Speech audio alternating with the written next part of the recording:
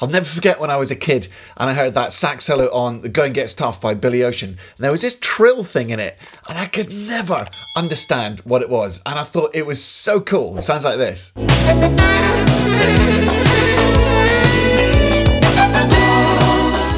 And then somewhere down the line, I discovered that Cannonball Adderley was really the one who made it famous and started doing it in the first case. And this is what he does on his famous Love for Sale solo. It's a good example of it. Check this out.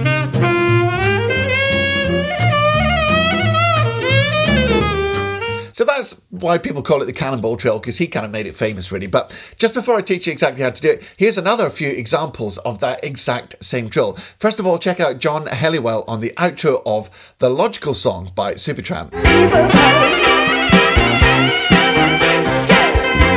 Everybody says that King Curtis does it a lot, but I listened to a lot of King Curtis. I couldn't find a very good example. But here's King Curtis doing it backwards on the tune Tough Talk. And much more recently, Avery Dixon performing in the semi-finals of America's Got Talent. Check this out.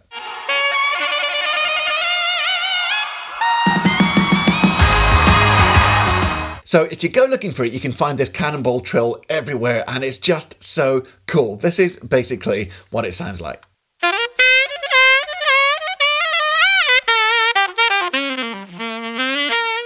Now, once you know what you're looking for, you're going to see this trill absolutely everywhere. It's very ubiquitous in pop, funk, soul, sax playing. And I'm going to show you exactly how to do it. It's not quite as straightforward as you think, but I'm going to break it down into every little step so you can do the Cannonball Trill perfectly yourself. Just before we get there, if you want some more details about the Cannonball Trill, including an extra part of the trill I can't teach you on today's video, then go and check out the Get Your Sax Together Inner Circle membership. There's loads of awesome content in there, and there's loads of cool sax players just like you who are super enthusiastic about their instrument and about getting better. And you should see the special guests we've got lined up just for that community. It's really, really cool. So click the link down in the description or the link that you can see there to find out more and sign up, and you can get a completely free 7-day trial. That's right. You can jump right in there and enjoy all the benefits for an entire week, and make sure it's for you before you sign up. And if you want an absolutely free 1-hour lesson with loads of great stuff teaching you how to play saxophone, you can go and check out my now famous 1-hour saxophone success masterclass. You can use the link that you can see there, or you can click the links in the description for both those awesome resources. Right, that's the parachute notices. Now let's break down this trill. Now the first thing you need to learn is the notes. Let's cover the notes first. Now when I demonstrated it, I did it in G on alto, and it really works best on G on any saxophone that you're playing. So concert F if you're playing tenor, or concert B flat if you're playing alto. It just works well in that key on those saxophones. So what you're going to do is you're just going to go up chromatically from B flat, and you're going to use the Bis key B flat. You're going to play B flat, B, C, C sharp, and finish on D. And you can use these notes in combinations with any other bluesy phrase, but the actual core of the Cannonball Trill is going to be B flat. It might be B, but let's say we start on B flat, B, C, C sharp, and D. Simple as that. So that's the actual notes you're going to play.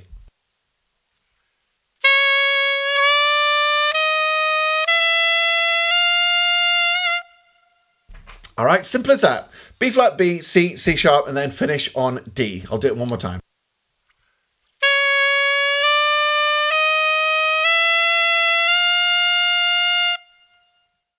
Now we move on to the second thing.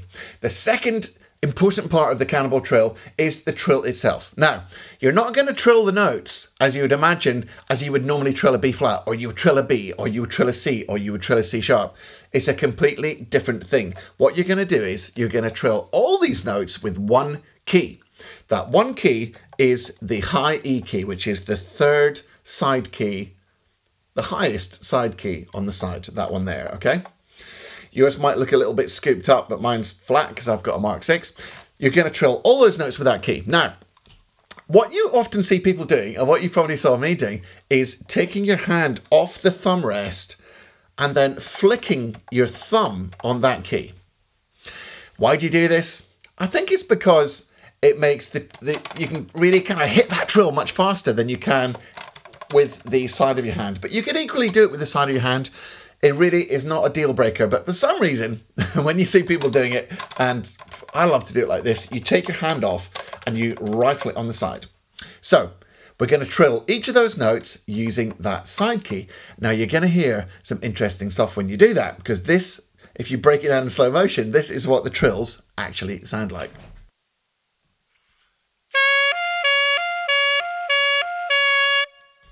That first one sounds like an ambulance.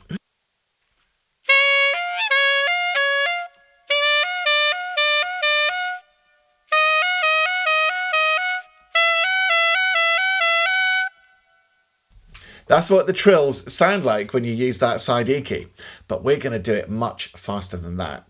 So now practice doing exactly the same thing, but with much faster trills.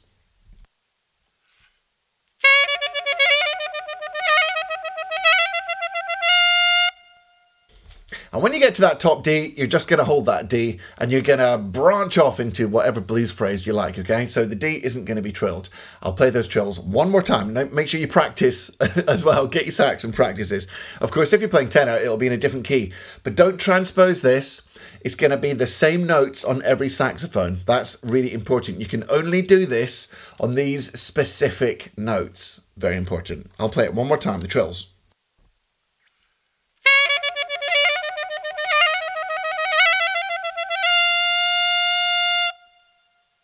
Okay, now you're getting close to the Cannonball Trill, but there's much more to it than that, because we are now going to talk about the third important point, which is the phrasing.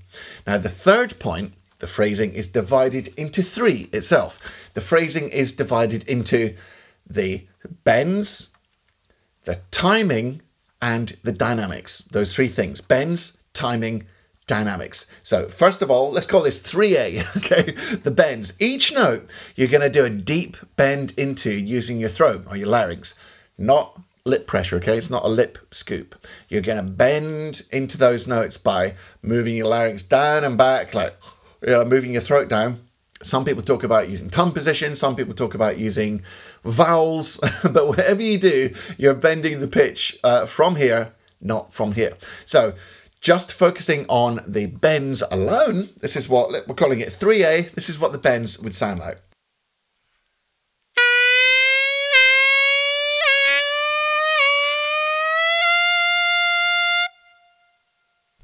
And you're going to hit the top D straight on, okay? No bend on the D. Here's the bends one more time.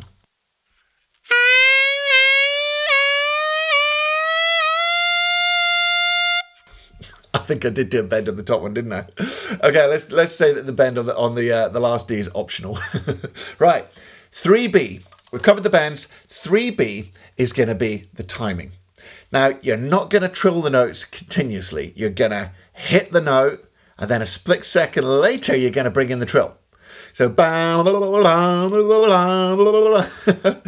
I think it's better that I play it rather than sing it, don't you think? Okay, so here's what the bends and the timing of the trills sound like. So you're going to bend, wait a split second, hit the trill, bend, wait a split second, hit the trill, bend, wait a split second, hit the trill. Sounds like this.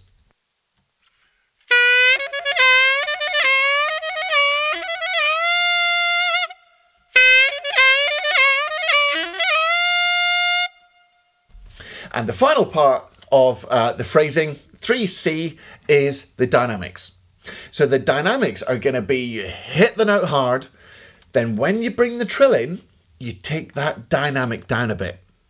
This is very important. This is the difference between it sounding really wicked and authentic and maybe slightly off the mark. So, bend, hit it hard, wait a split second, bring the dynamic down and hit the trill. It kind of sounds like a race car going up the gears. So I'll show you what I mean.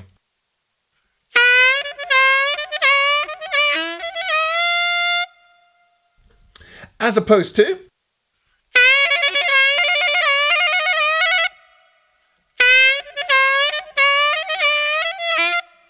So these are the little touches, the cherry on the icing on the top of the cake, if you like, which are going to make the big difference to how good your Cannonball Trill sounds. Once you've got that together, Remember, you're scooping, bringing it back, trilling it, going up to the next note. All these little subtleties are going to make a big difference. Once you can get that all together, then you can blend it in with a couple of your favourite blues phrases in G. Could be a major blues scale, could be a minor blues scale. And I'll put a link in the description for playing the blues, and I'll teach you all about blues scales if you don't know what they are. So here's what it sounds when you put it all together. I'm going to stand up so that you can see my hands a bit better, okay? Here we go.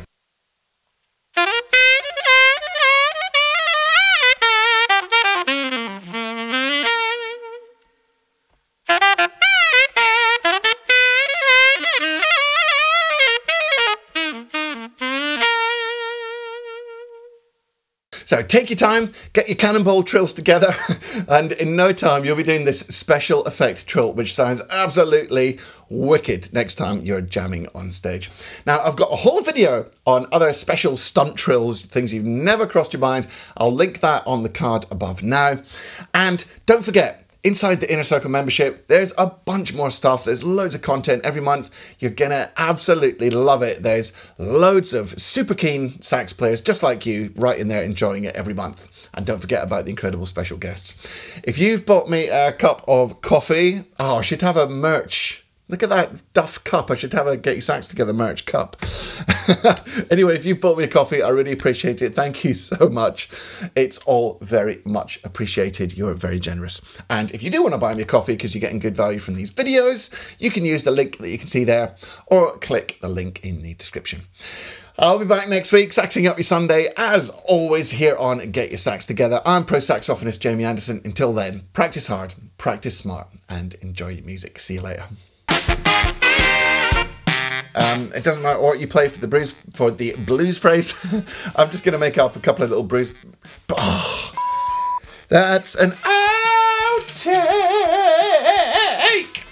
Maybe I need more coffee.